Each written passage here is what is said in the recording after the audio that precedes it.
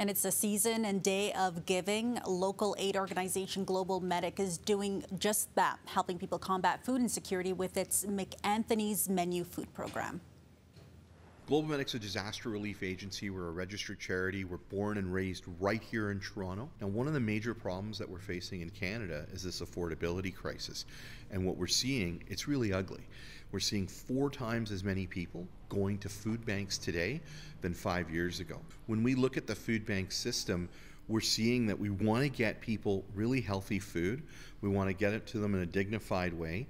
So some of the things that we do is we buy food in bulk, right? Different items from like rice to green peas to chickpeas to red lentils to green lentils, so families have choice. We bring that into many of our sites, and then volunteers, and this is one of the keys. So these are people that are volunteering, from high school kids trying to get their hours in, to people coming in on their day off, to retirees who want to give back and have a sense of purpose.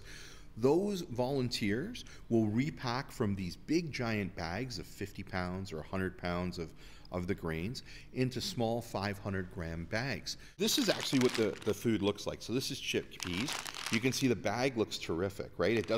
It's our colors, it's totally GlobalMedic, but it doesn't say GlobalMedic on it. And if you're a family and you're picking this up off the shelf of your food bank, this is dignity. Like, this is beautiful, right? Because we buy in bulk and then we repackage into this and then we seal it and then families get it. We're able to produce this for about 75 cents.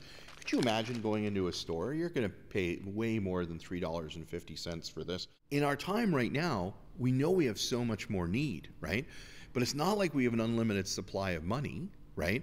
So we have to stretch our money and make it go further. So by donating to our program, every dollar in yields $4 worth of food. When's the last time a charity could say that?